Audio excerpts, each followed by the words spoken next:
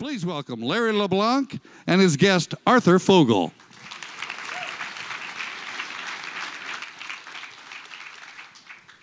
Thank you very much. I'll say somewhat similar. If you were at an earlier panel that I did this morning with Michael Coe, if you've gone to a concert in the last 20, 30 years, one of the people that was going to be behind it, and this is in not just Canada, it's not just North America, it's Europe, worldwide, but one of the people almost certainly behind it would be Arthur Fogel, now a star of his own film and TV series likely coming, endorsements, 360 deals, the whole thing. You're a private person. This is different for you. Well, it is different, that's for sure. You know, the idea for the film came from an old friend of mine, Ron Chapman, who in fact was one of the owners of The Edge when I worked there, and we continued our friendship through the years. And several years ago, he approached me about the idea of doing this documentary, and I really had no interest and resisted for some time. And then he wisely went to my wife and suggested that she convince me, because it was really a great thing would be a great thing for our children. And she agreed, so then she convinced me and I agreed to do it. You happy with the results? I am happy. You know, it really is quite good. It's difficult for me. I've only seen it once, and it was kind of difficult to watch it, but you know, he did a great job, and a lot of really great artists and people in the industry participated, and I think the messaging throughout, having nothing to do with me, is pretty spot on. I was reading this week, they had a totals of artists of what they made in their careers in 2012, and right at the top of the list was Madonna with 34.6 million. Now, I realize that's a printed figure out of a magazine and things like that, but that was an extremely successful tour. 88 dates altogether? Yes, it was 88 worldwide shows. You know, the interesting thing about Madonna is that from the start of her career until I became involved, which was in 2000, she had done a grand total of 2 tours. And you didn't start off at the promoter with her at all, did you? I did in Toronto, and I did her shows here. There was I did Maple Leaf Gardens, and then she came back on the next tour and did the Sky Dome, which is now the Rogers Centre. But at that time, you know, she wasn't a touring act, and it really wasn't part of you know, her ongoing career. And so in basically, what was it, 16 or 17 years, she toured twice. And then since 2000 through the MDNA tour last year, it was her 5th tour in 12 years. And amazingly, she had been to so few places in the world, you know, prior to 2000 that you know, it really presented the opportunity to go to a lot of places, and ended up being, you know, really successful. What takes in the consideration of being a global act? At one time, it used to be if they were selling records in foreign markets, then okay, we can take them there. But it hits me today, you know, with record sales not being quite the barometer of what they once were. There has to be all kinds of other ingredients now, everything from cultural distinctiveness, if you want, different things within the country. I mean, how do you know? And I'm going to ask you an example, okay? Lady Gaga, because that's one of the newest artists, you know, to get within that echelon. At what level do you look at, hey, I think it's possible we can really put together a full-scale global tour? What are all the ingredients? Well, you know, there are many ingredients. I think generally it's a lot easier today than it used to be on any number of levels. I mean, when we started, you know, in 1989, when we did our first global tour with the Rolling Stones, it was a very different landscape throughout the world, and in the 20+ years since, you can see the development across the globe, whether it's Asia, Latin America, the Middle East, Eastern Europe as concert markets. It's really created an entirely new sort of global landscape for touring. Well, there never used to be, first off, the venues in Europe, certainly, and even for years and years, there wasn't the venues in China. Your competitor AEG has two venues. They're now building a third. So those routes are sort of expanding now. Where India has finally come in as a bigger market than it was. The idea of global marketing, global touring, 20, 30 years ago was, okay, we'll do England, Australia, might go up to Japan and go to Germany. That was right. That was your global tour. Where today, your tour could start out in Singapore. Well, that all true, and it was certainly back in the late '80s when this strategy sort of started to evolve. It was the Wild West. If you could get into some of these places at all. So, the transformation... And the promoters there didn't want you there either. No, the promoters definitely didn't want us there. They didn't want us here. But it was, it's an incredible transformation on a global scale. And at the same time, sort of overlaying this, you have the obvious with respect to, the transformation with recorded music and the sale of recorded music. And ultimately, the importance of playing live for artists to generate income that they've had to, sort of replace on the recorded side, I think has, helped to generate much more touring activity globally as well. I think also the recorded album, if you want. Today I realize it's tracks and streaming and all other different things. But the recorded album was the vessel, if you want, that everybody sort of evolved around. Today it's only one element of the overall package. I was just sitting here thinking, does U2 ever need another hit record again? Does Madonna ever really need another hit record again? The Rolling Stones have not really had a real hit record in years and years.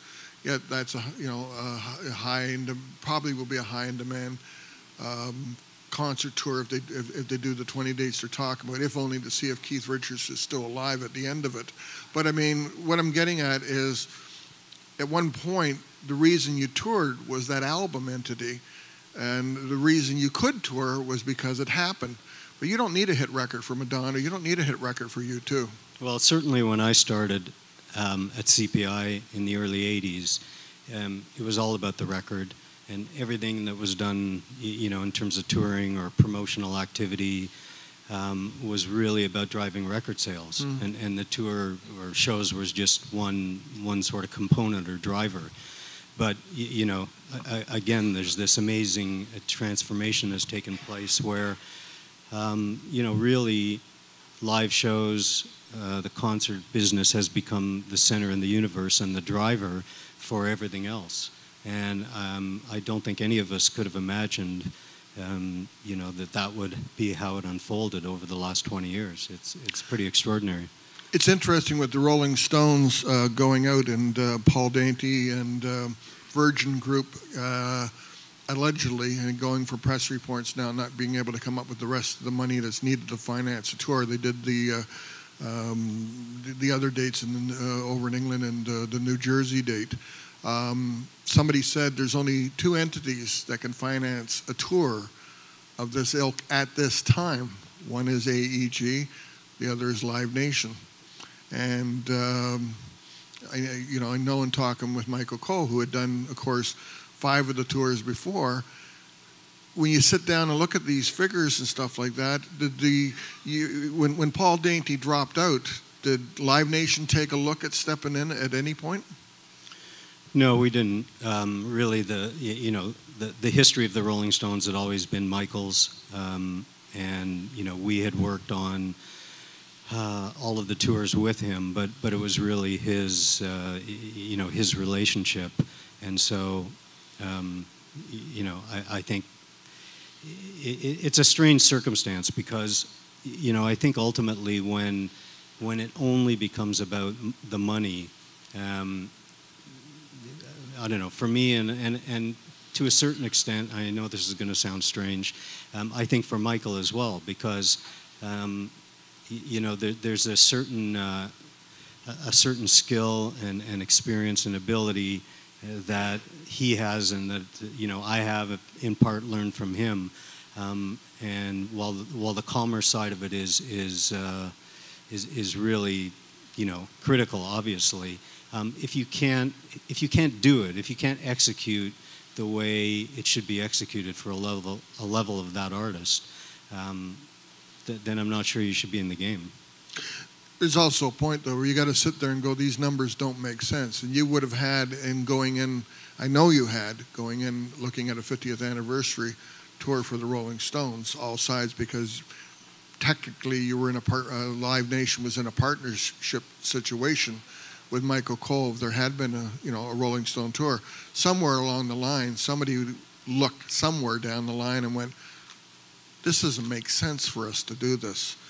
And you got to admit, Arthur, they've had a sweet spot, you know, in terms of the concert market, because everybody wants to see them. This may be the last tour, but financially for a promoter, there's maybe no futures, and the money level is really, really, really high. And you sit there at night and go, does this make sense to do this? Well, you know, listen, I think ultimately everyone, no matter what sector of this industry they're in, needs to maintain a certain level of integrity as it relates to what risk reward, you know, what they're paid for services, etc. And you know, certainly for me, I can't speak for anybody else.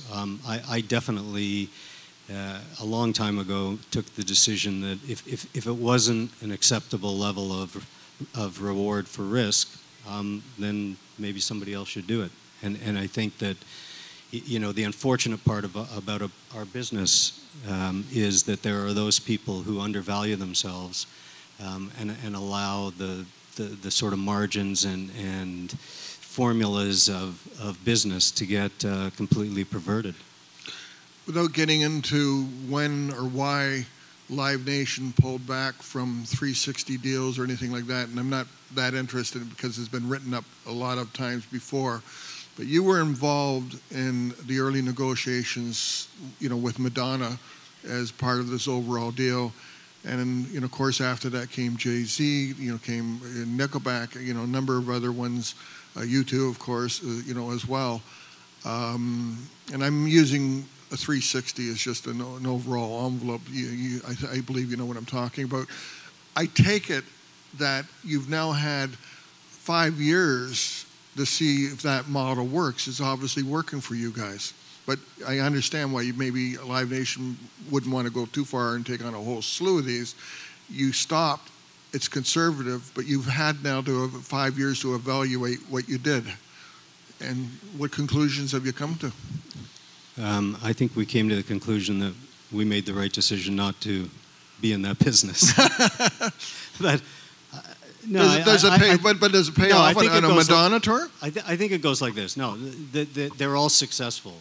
Yeah. And you know, we don't regret for a minute having done those 360 structured deals with those artists. I think the reality is, you know, when Michael Rapino and myself, to some degree, spun out from Clear Channel in 2005 to create Live Nation, it was this strange company with many different parts, none that made sense as one. And so, you know, the first order of business was to completely strip away all of the other businesses to the core of what we wanted to be, which was the biggest and best, you know, live promotion, live concert company in the world. And, you know, as you go along in time, we were very successful at doing that. Then there was this kind of blip where, you know, there was the moment of maybe we should be in the 360 deal business. But the truth is, you know, we are, in my view, the best live promotion company in the world. And that's what we should do. And so that's what we do. We're not a record company. We're not, you know what I mean? We are what we are, you know. Well, you're also, part of the company is also a venue owner too, which is a whole other type of business, because you picked that up from, different sources as well too. It's a little trickier today. How do you operate your global division separate from Live Nation? The rest of it, because you got a global tour in Europe. You've got a lot of core of your people are still here in Toronto. You work out, and at the same time, if they're building or doing different things over in Europe, you've got a responsibility to the overall company as well to become like that. And how do you evaluate that?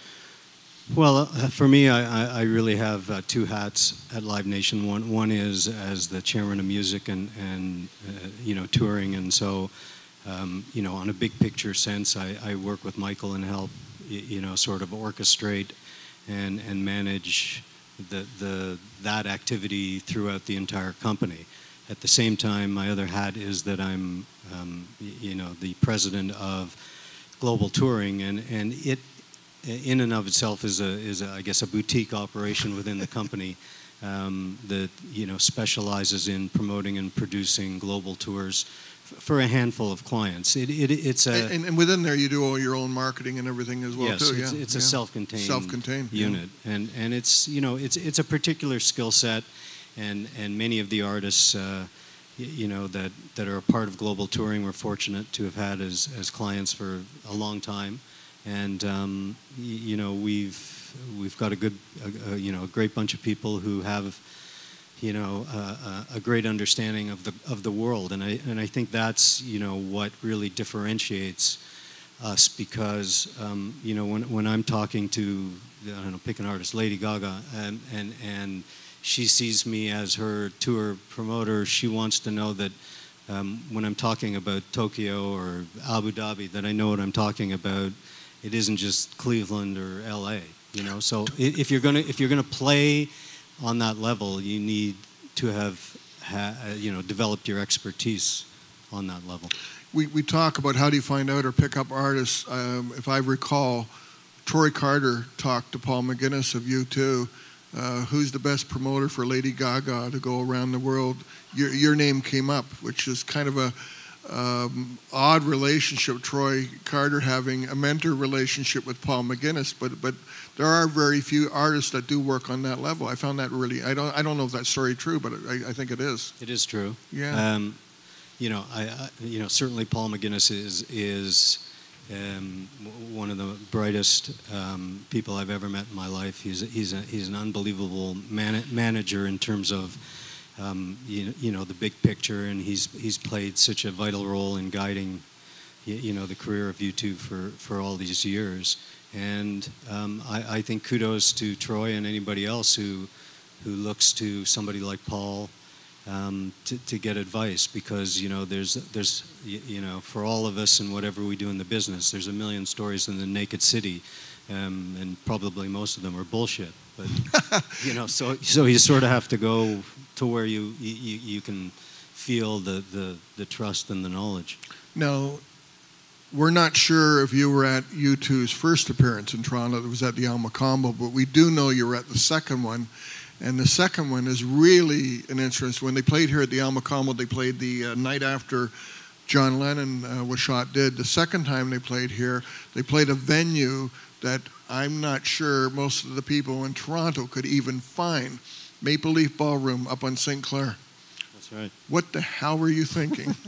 They used to bring in Irish show bands I there. don't know. I mean, we thought it was a great idea. It was owned by a couple of Irish brothers, and wouldn't it make sense? It was a very cool room, but quite frankly, the only reason the show got in there is because it was U2, and obviously Irish, and they had no interest really in dealing with Well, they did show crowds. bands up there. They did these Irish show bands. Exactly. There was an IRA bar down the street on Dovercourt you could have had, That might have worked a little bit better. Right. Any idea how many people were there?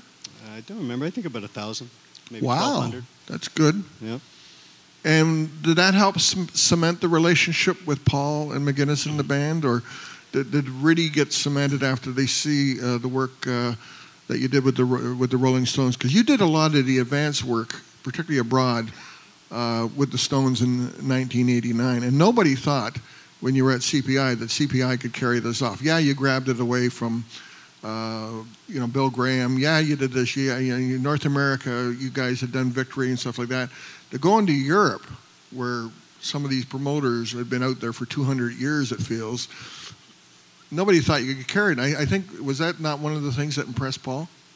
I think it was, yes. It was, listen, it was one of those examples of, shoot first, ask questions later, because we the good news was we got the tour, and then the bad news was, holy shit, what do we do now? You didn't have a clue, did you? And the bizarre part is, before we did that Rolling Stones deal, and I don't know if Michael brought this up, but, we were kind of sitting around, and it was, the 11th hour before we put this large amount of money on the table for that Steel Wheels tour, and we decided we were going to divvy up some promoters around the world, and we'd each call some and just get a sense of what they really thought about the Stones, because we had just gone blindly ahead here, right? So we meet back at the end of the day, and we all have the same story, which is everybody thinks the Stones are done, it's over, we're out of our minds. Oh, really? Yeah. Wow. And so I remember sitting there and going, well, either they're all full of shit, or,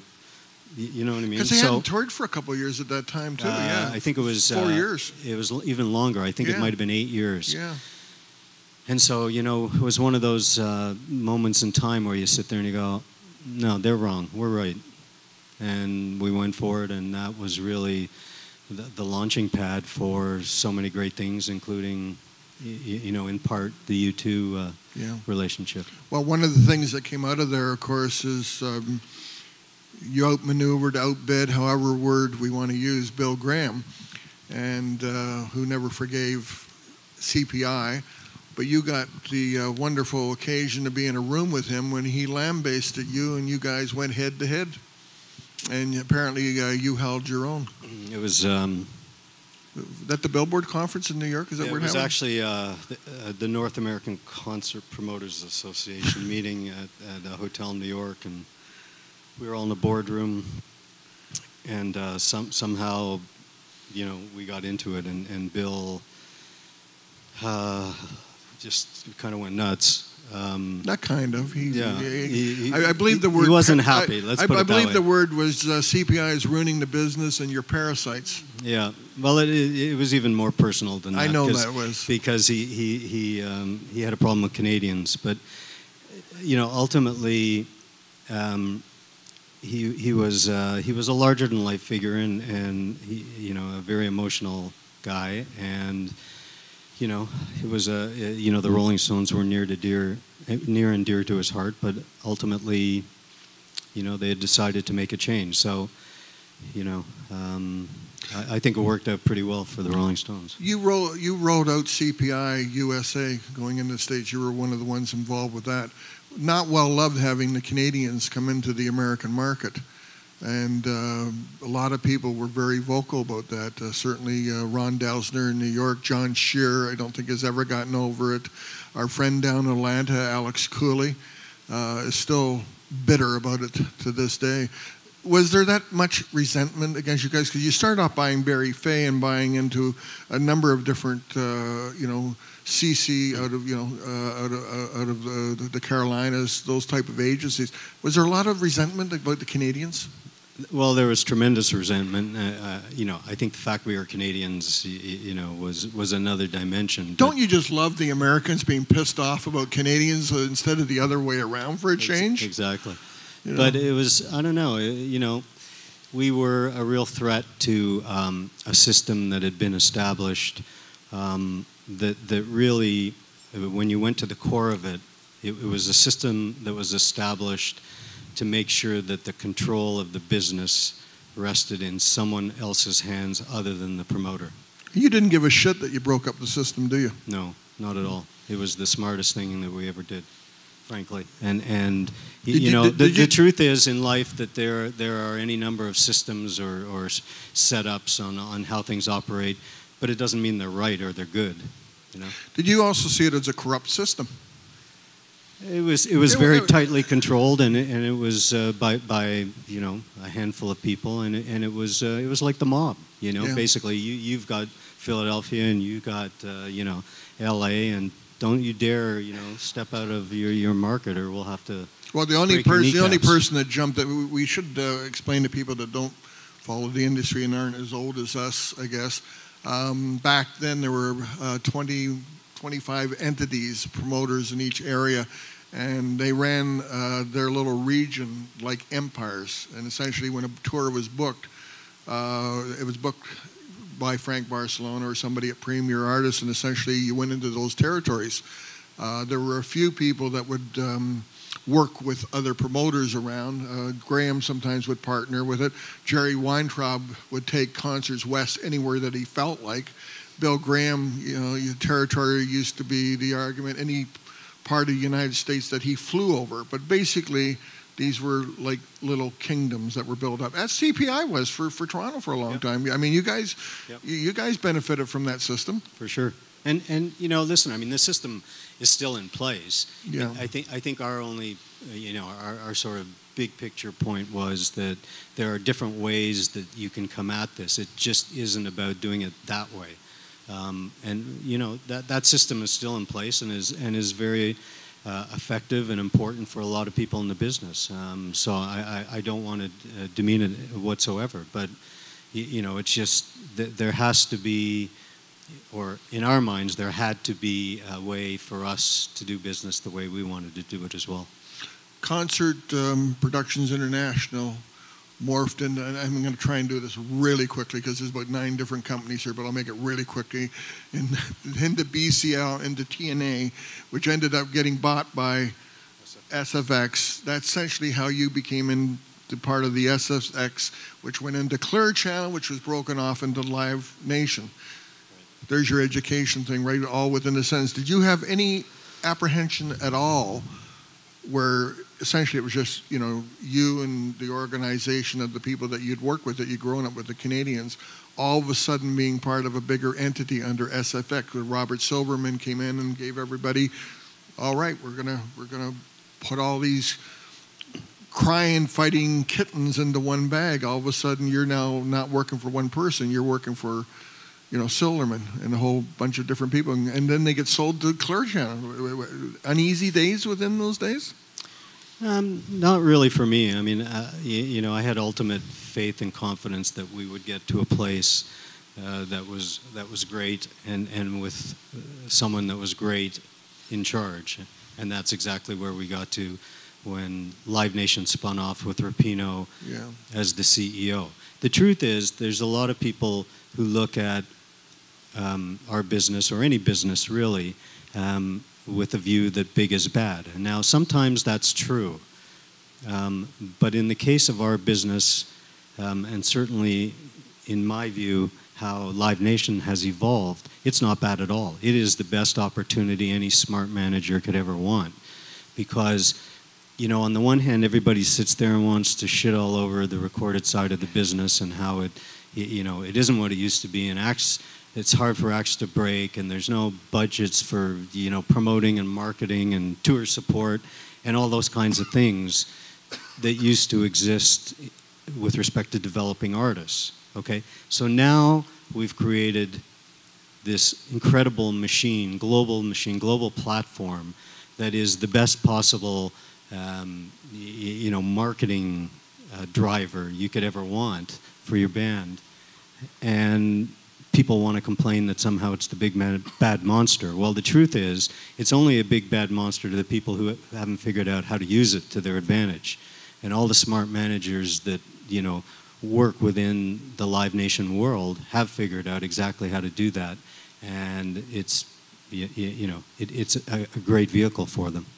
One of the interesting things was, as you are well aware of, under SFX, Silverman had a big meeting in Nashville with all the promoters, that he had bought all these different companies, and all the promoters were supposed to get up and, somebody said, drop their pants and show how they did deals, and nobody wanted to do it.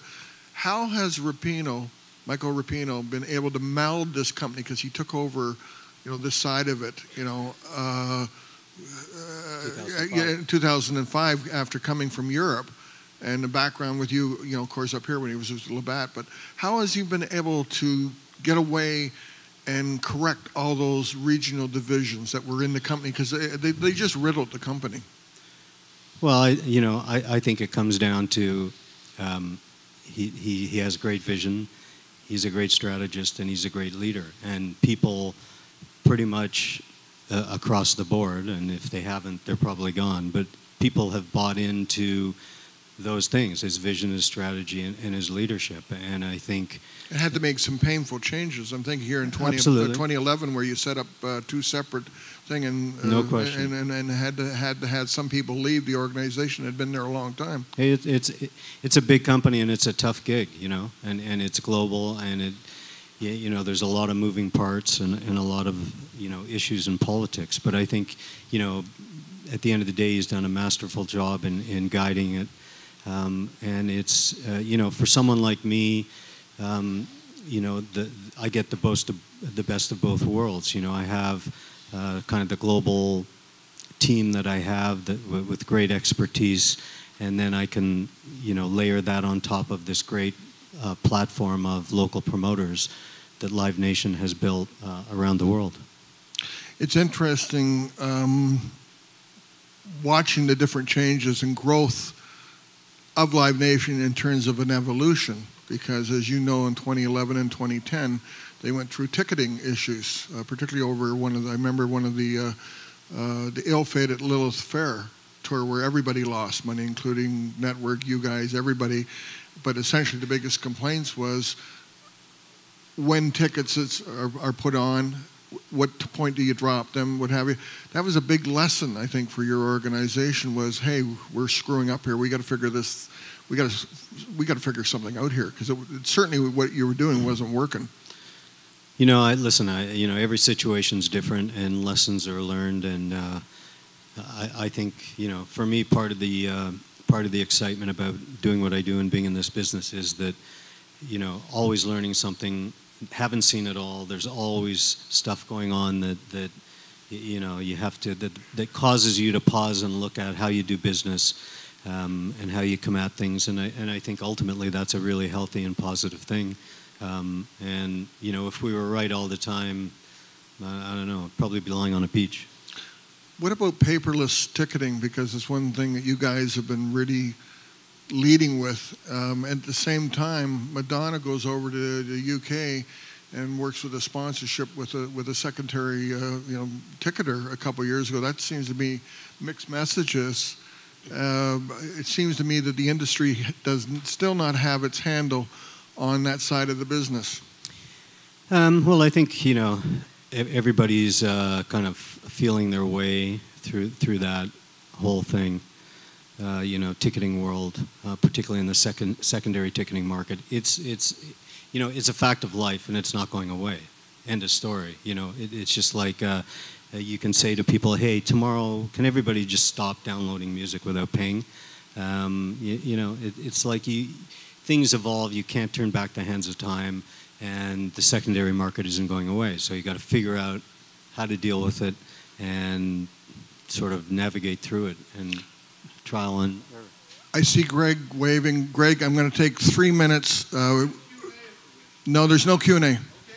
Okay, but we got up stage here and it said 28 minutes. So how long can we go? Okay, so I can go 10 minutes? 5 more. You've got it like that. 5 years ago, Michael leaves the company. Cole, painful time for you? You're good friends. Yeah. You've grown up. You're working together. Somebody who shared your vision. You guys have built something. Hey, listen. I think Donald Cadolin might be here in the room. There he is over there. Donald, Michael, Norman Perry. You couldn't ask for 3 greater mentors. They gave me my shot. They taught me the tricks of the trade, some of which I don't use anymore. But It was upsetting because, you know, there's a long history there, and I have a tremendous amount of respect for Michael. But you know what? It came and went, and we're, you know, things are fine, and we talk often. It's a little upsetting not to see him in the film. It is, and you know, you'd have to berate Ron about that. I think it was more circumstance than it was by design. There were some legal issues at that point between Live Nation and him, because the story, you know, runs somewhat parallel. Same. I agree. Are you enormously proud, as a number of us are, of the number of Canadians that are on the live music side? And it isn't just your own company. We have, of course, Deborah Rothwell, you know, over at AEG. You can argue, I have a lot of fun when we talk about producers like Daniel Lanois changing the landscape of the world, and Bob Ezrin and people like that. Canadians changed the landscape of live music worldwide. I mean, do you have to be a Canadian to work at Live Nation? Because that's the joke that Bob Lefsetz made. Yeah, well, that figures. Oh, come on, he loves you. But the truth is, and again, I go back to Donald, Michael, Norman, that there was this incredible, you know, company. Hell of a shop when you think about it. It's amazing. And you were behind that horrible shopping center, you know, behind the... Terrible offices. At one point, they were behind a grocery store, behind the docks. I agree. Where they threw out the rotten food. You know? All true. But you know... But tremendous stable. Great talent. You know, I mean, whether it's Riley O'Connor, who still runs Live Nation Canada, or Deborah, doing so well at AEG, or Jerry Barrett, who works with me, Mark Norman, Susan Rosenberg. I mean, you can go on and on Joey, and on. You know? And now down in LA, you got Joy Scolari, you got Brett Gallagher, you got Steve Herman. I'm the only Canadian that never got a job at Live Nation, apparently. You know, they're still working in the business. My son, maybe my daughter will get it, you know? You know, it's not too late. But, you know, it really is extraordinary, and I think, you know, we have this incredible bond amongst us because of those days and that whole learning experience. And we really had something special. And, you know, it taught us great skills, and we're all still out there using those skills. You got almost 5 tours going out over the next 2 years. You know, it's quite a few. You want to name them? Because I think, I hope I can name them. I think I've got through this year, I have a Rihanna tour that's just started worldwide, and followed by a Beyonce who's starting this summer, and Justin Timberlake, who's touring solo this fall. He's doing some dates with Jay-Z this summer, some stadium dates, a handful. And next year, you know, I think it's likely that U2 will be out on the road. It's hopeful there'll be new music sometime in the next 6 to 8 months. Smaller stage too, I hope. Smaller stage. You got Sting? I got Sting working, and I don't have working, but I absolutely hope and pray he'll be working, is David Bowie, because he should be working. Well, you did... But I will tell you, I've tried every angle for 8 years, and he doesn't seem too interested. But nobody thought he'd be recording, too. That's and he's true. been recording with Tony Visconti for, you know, as you know, for the last 3 years. They did 17 songs, got it down to 12. I'm talking to Tony, and we never know. But what people... I will tell you one story, though, about David. This Christmas, I sent an email to him. I had just signed a new deal at Live Nation, so I thought I would send him an email saying, David, the only reason I signed a new deal at Live Nation is in the hope that you would tour in the next 5 years before I'm unemployable. And I sent it to him, and I got a response, LOL. It's the truth. And I said to my wife, wow, David Bowie writes LOL. What happened to OMG? We now know David Bowie's tricks. One people do forget, though, is that after Steel Wheels, the next tour, world tour that you did was with Bowie, I believe. Yes, it was. So that's a long relationship going back and forth. You know? It is, and he's an incredible artist, I want to thank Arthur for being here. I want to thank you for being here, and thank you very much.